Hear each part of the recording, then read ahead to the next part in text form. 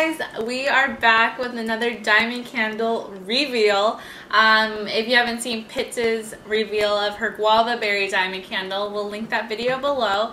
But we also purchased a apple slice one, and this is just a fresh apple scent, and it's a green apple, and I really like it. I think it's a mild scent, but it's pretty strong for a small room. Let's reveal it.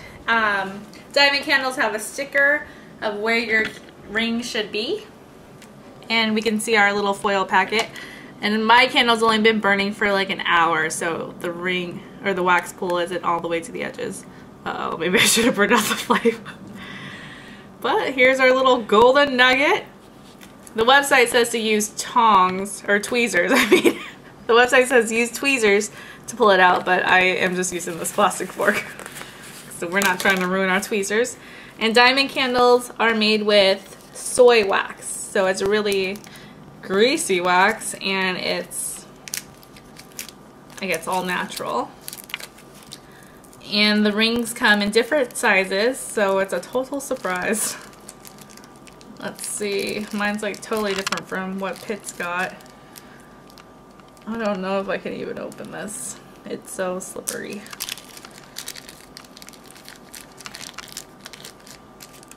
Oh. Alright, let's see. Mine has like a, I don't even know what color that is. Like an orange stone? Like a citron. Citron. And it's got two little diamonds around it. And diamond candles range from $5. No, that's not right. Diamond candles range from $10 to $5,000.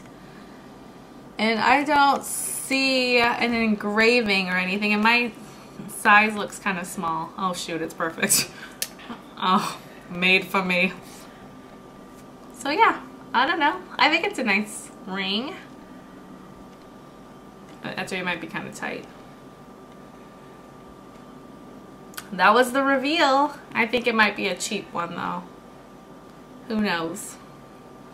Overall, Pitt and I really enjoyed our diamond candles, even though we couldn't fit the one she got, and mine seems a little tight, but it was still fun revealing our candles and seeing what we got. It was a nice little surprise, and we might repurchase diamond candles in the future or try something else.